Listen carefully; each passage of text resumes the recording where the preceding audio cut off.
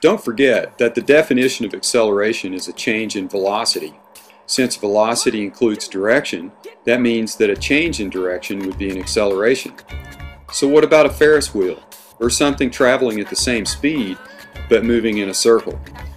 You're going the same speed. How can that be an acceleration? It turns out that anything turning has an inside and an outside. So when you turn, like this car, the outside travels further than the inside. So it's changing its speed. It's accelerating.